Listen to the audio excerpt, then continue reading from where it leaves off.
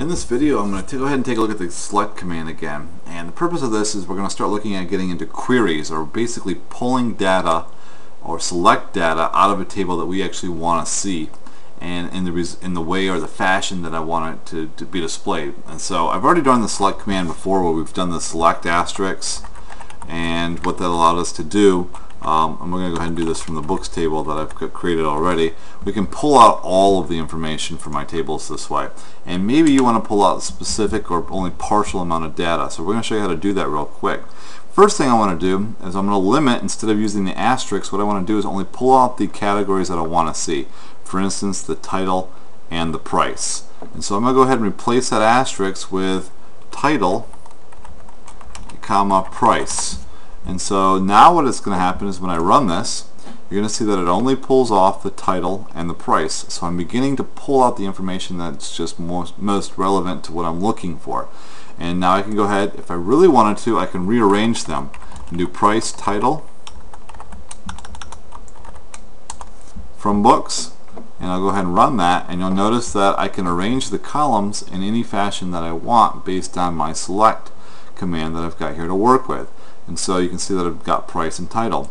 Now the question is going to be, well, what happens if I want it to only show data of books that are $14.99? So now I'm getting more specific.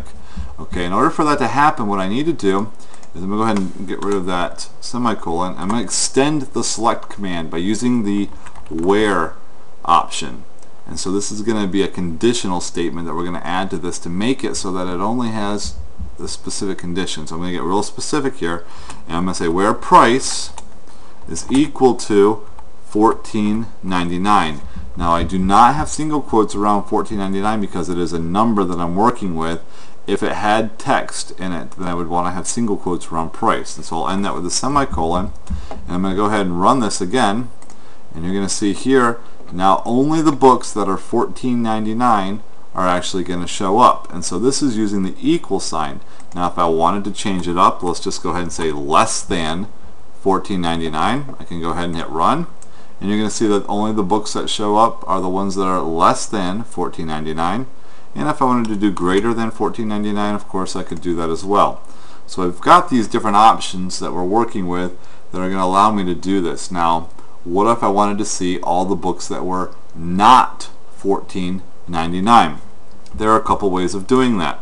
I can use the exclamation point equals, and I can go ahead and hit run, and you're going to see it's going to show me every book that is not $14.99. I can also use the keyword not and run this, and I actually typed in the wrong syntax here. I should have typed in where not price, there we go, is equal to $14.99. And I'm going to go ahead and hit run, and you'll see that it does the same results as the asterisk or the exclamation point and equals. So this is the correct syntax for this, where not price equals $14.99. And so these are the different ways that I can actually get more specific and only view the data that I'm interested in. And this is querying information out of a database using the select command.